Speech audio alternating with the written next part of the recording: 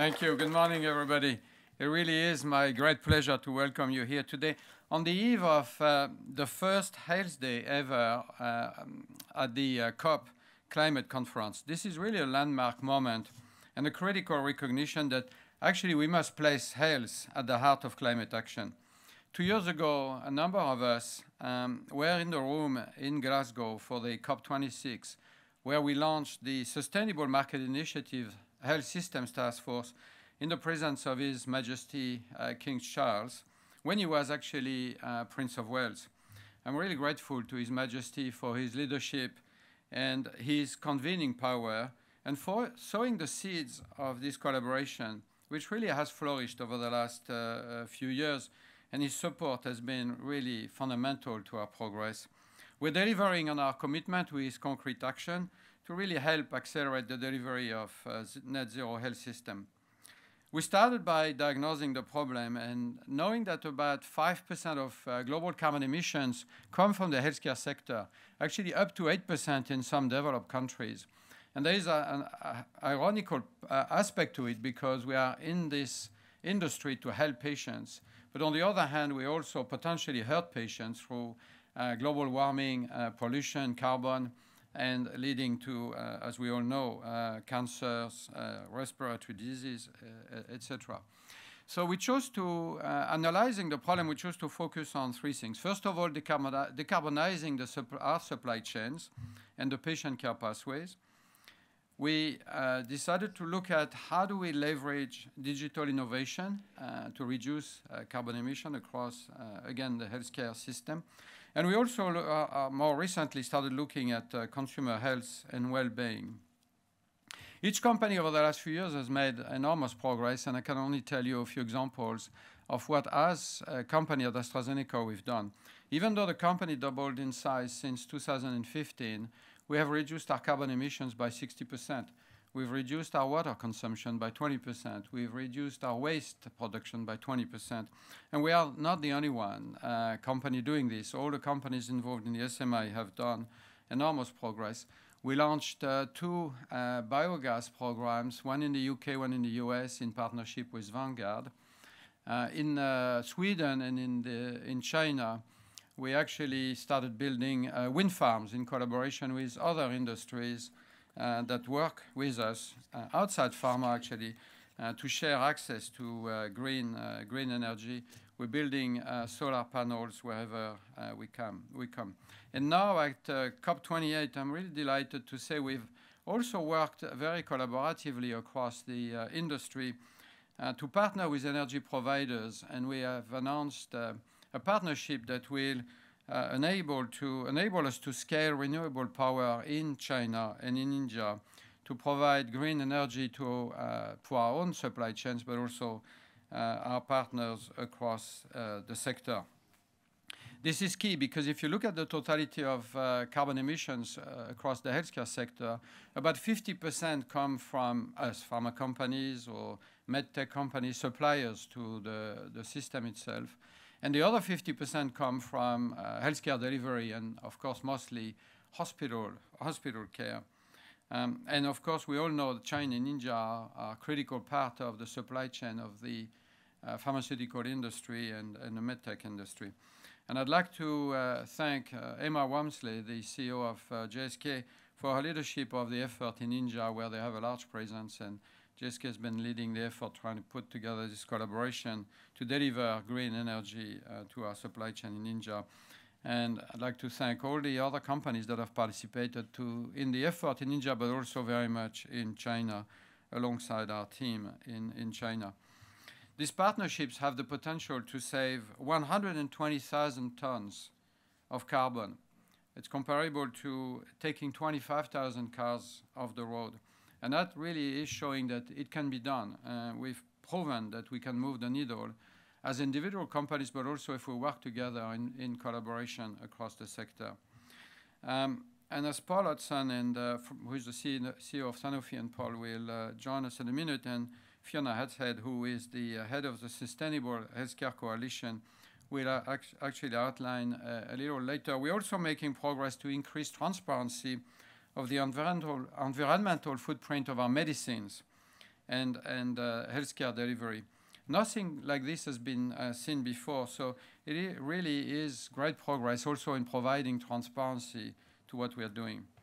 So I'm really proud that together as an industry, but also beyond the industry, we've worked with the WHO, we've worked with the NHS in the UK, we've worked with academic institutions, as you heard from the video a few minutes ago, and now we're working with Victor Zhao and the team in the US in collaboration. Together, we're really showing that we can actually make progress, not only in a few countries, but across the world, in Europe, in the US, in China, but also in Africa. So if you are in our industry, you have to be an optimist because innovation, research, and development is very risky, as we all know, and you have to be an optimist and really also be resilient and persistent, and you have to accept that things come, progress comes in steps.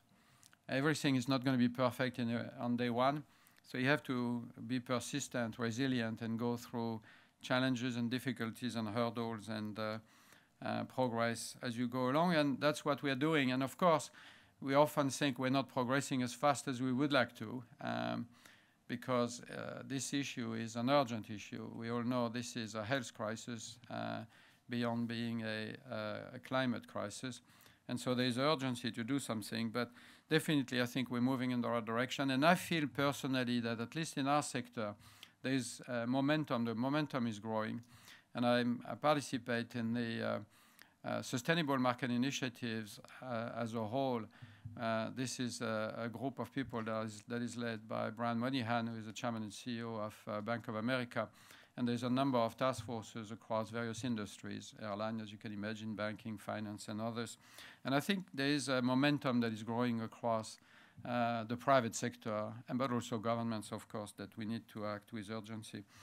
So today I'm really delighted to welcome Nícia, who is the health minister in Brazil, and he is very committed, together with the government of Brazil, to address this important issue ahead of your presidency of the G20 and the COP30 in Brazil. I'm really so pleased that you can join us today, and I'd like to give the floor to you, Nícia. Thank you.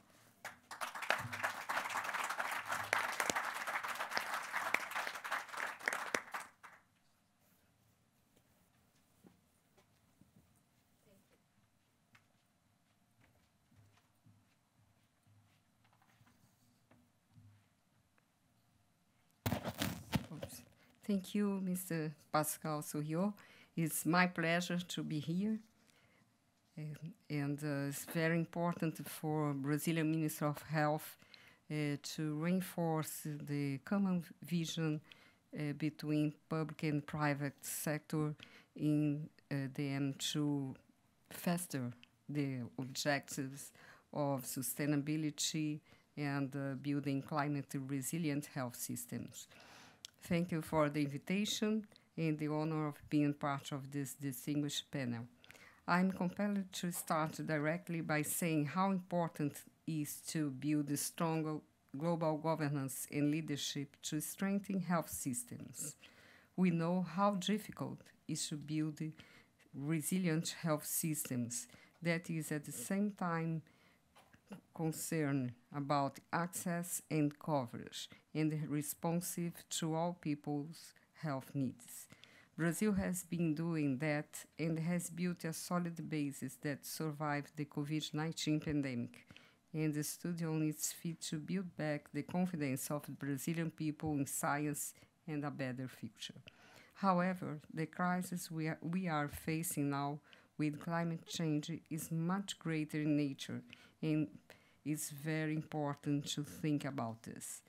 We fall short of implementing the Sustainable Development Goals by 2030, as our heads of state and government have time and again committed to, if you don't sort this out. Therefore, building a sustainable and resilient health system is not a matter of choice, it's a matter of necessity. Its urgency speaks for itself. No long talks are needed. It's rather sufficient to look at the number of disasters that global warming has already caused on or intensified. In Brazil, all 62 cities in the Amazon declare a state of emergency due to extreme drought in the past months. In October, the Health Ministry allocated an extra amount of 225 million in Brazilian reais for Amazon municipalities in order to strengthen health assistance. The contradictions that people living in the largest water reservoir in the world were left without water, and many of them became completely isolated because transportation depended on rivers as well. A complex emergency response was implemented, and the vaccines, medication, and mainly water had to be taken to the affected area. Meanwhile, strong winds and heavy rains, unknown in Brazilian history, flooded cities in the Brazilian south. The state of Rio Grande do Sul, for instance, alone was affected by a very intense crisis. 18 hospitals and most of the basic care units were damaged by the extreme floods. The national force of our health system has been mobilized, and we are additionally providing humanitarian assistance to victims. The health sector, I think, cannot do it alone. It's impossible an intersectorial dimension perspective. And it's important to think about the role of health in mitigation actions. In this perspective, I think that the industrial sector has a very important role, and I would like to mention the very good efforts by AstraZeneca, as you, Dr. Pascal, had mentioned. And we are organizing a very large scope for Brazilian health complex for health in the same perspective, good practices, green vision about the health sector. Brazil has committed at the highest level possible to handle several socially determined diseases by eliminating them as a public health problem. Many of them are vector-borne and sensitive to climate. Actions are planned and will need to take into consideration this extra layer of problem. I end by saying that the Ministry of Health from Brazil is committed to making the health system in Brazil, SUS, as you know, a sustainable and climate-resilient health system. We are paying a high price, but we are not the ones who mostly cause global warming. That is the reason financing mechanisms must be put in place for a just transition to protect the planet, but also all people on the planet, not only a few who already have access to the resources to do it. That is the commitment of Brazilian government and my vision as Brazilian Minister of Health. Thank you.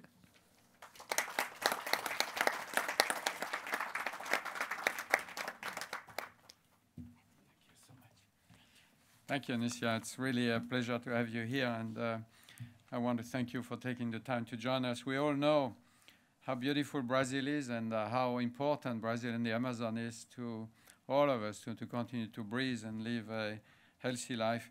So it's really great to see Brazil connect climate change with health and taking action. So with this, I'd like to introduce Victor Zhao, who is the president of the National Academy of Medicine in the United States. And Victor has been very active, leading a collaborative across the healthcare sector in the US, working also on climate change. So Victor, thank you very much for your leadership of this effort in the US, and the floor is yours. Thank you.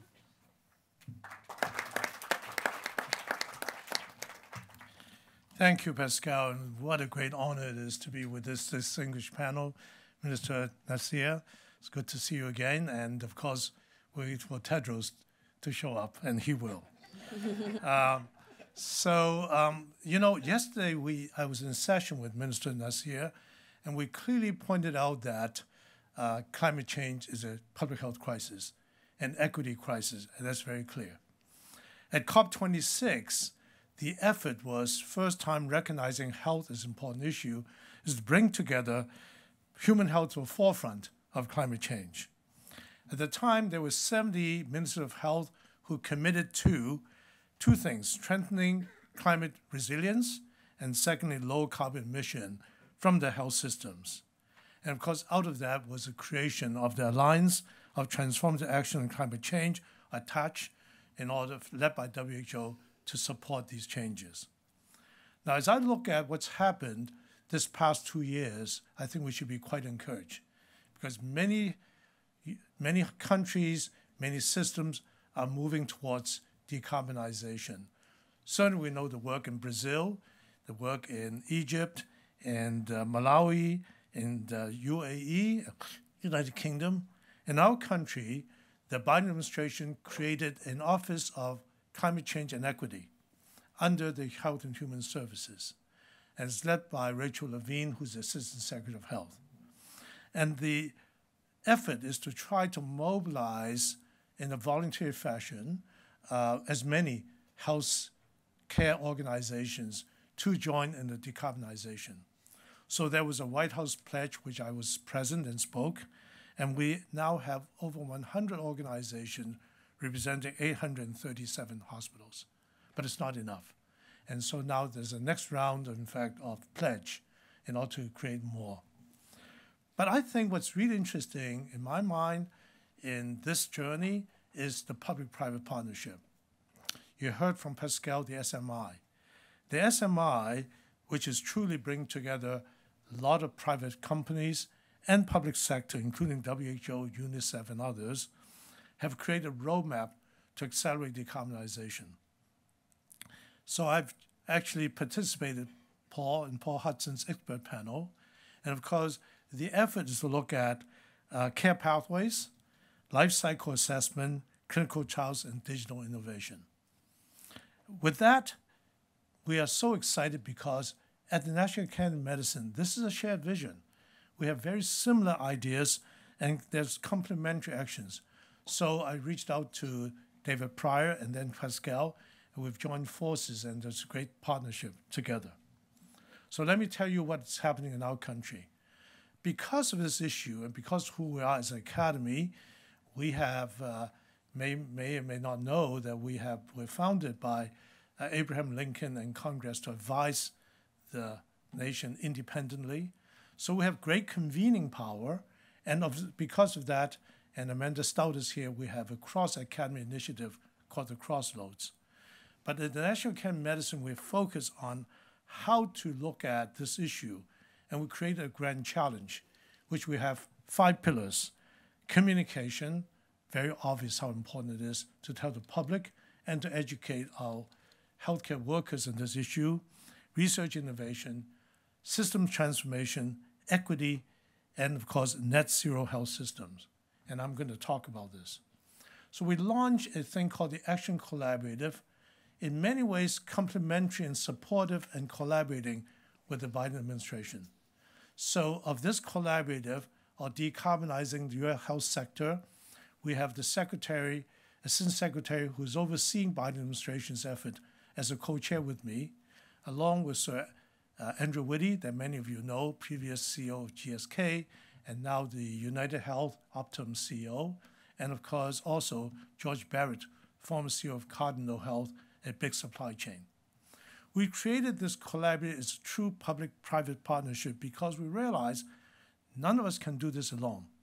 Pascal just pointed out that a significant portion comes from the care delivery, but also a large portion comes from manufacturing, biopharmaceutical, device, and supply chain.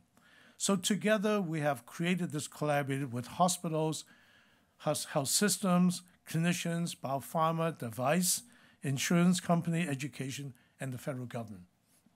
We have over 200 leader participants, including, of course, from Medtronic, GSK, AstraZeneca, many others, along with some of our leading hospitals and others.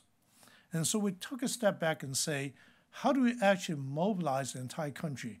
Of course, it's nice to say we want to decarbonize, but if you don't coordinate and collective work, you'll never achieve those goals. So as a result, we actually took a step back and asked the question, very similar to SMI. What are the 4 important areas we said? One, of course, is healthcare delivery. How do you look at care redesign, pathways to actually enable less utilization of high energy diagnostic and treatment, more virtual care, create new pathways? How about also waste reduction, circular economy, and anesthesia gases? So that's one thing we're working on together. The whole collaborative made a commitment of 50% reduction by 2030 and net zero by 2050. The second area, of course, is education and communication. Realize, just like what you've done in SMI, unless we educate our healthcare workers on this issue, we're not going to be able to mobilize the whole workforce towards this. So with the accrediting agency for medical school, nursing school, the CEOs of those agencies and others, we together now creating common curriculum, looking at gaps and pathways and looking forward. And then, of course, there's the industry side. Very important in terms of supply chain, co-chaired by the head of the Alliance of Supply Chain, as well as Medtronic and others. They look at the following issue. What are the best practices? How do you look at policy and regulatory changes? Turns out this is a very important issue. Every time you want to innovate in manufacturing or supply chain, you have to go through FDA and start proving all over again. So we got FDA involved with this conversation. And of course, standards and measurements. Really difficult to look at scope 3 measurements. So we're working together on this. And of course, supply chain targets. I was speaking to Paul Hudson. I asked him, how many suppliers do you work with? Say 90,000? So imagine that you have to create procurement standards and others.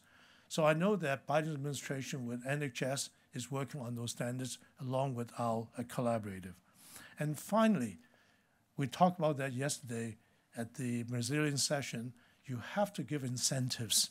You can't simply say to healthcare providers, go do it.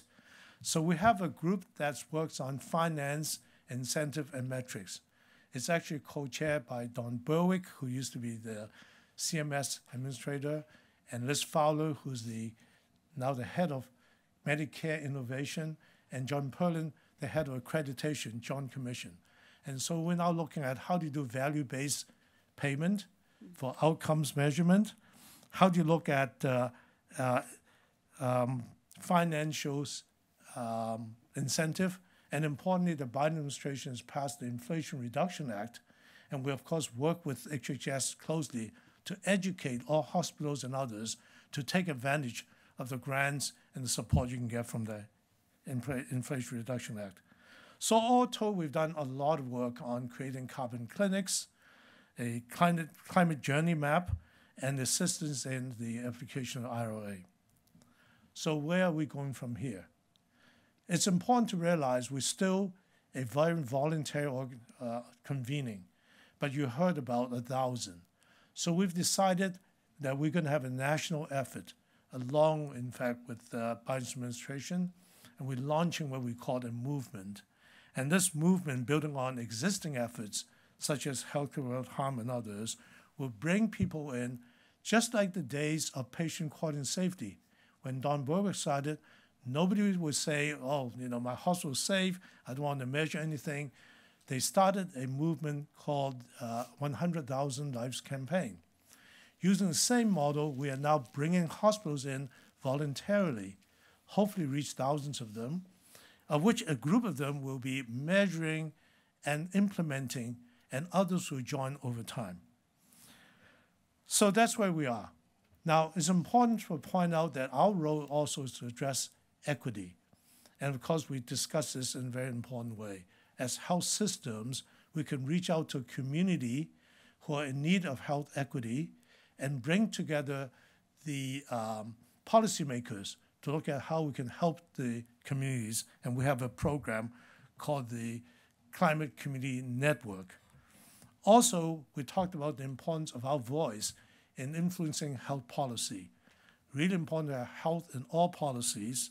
And of course, finally bring together agriculture, transportation, city planning, and energy together under one system to look at the impact on human health. So that's where we are. So I want to end by saying this is a very exciting time in COP28. And we want to call to action that all health systems commit to this and that we're going to reach those goals together. It's a public-private partnership because all sectors have to work together. Also, I think it's important for us to be the voice to the public to let people be aware of the impact on human health so there's more support, more energy. It's important that we influence policy. It's important we do more research to create more information. And finally, of course, important to get financial support in the form of a Global Health Adaptation Fund. Thank you very much. So let me ask David Schuchman to come over to the podium. He's now going to moderate the session. And thank you for stepping in when Kelly was not able to do this. Thank you very much. Thank you. Mr.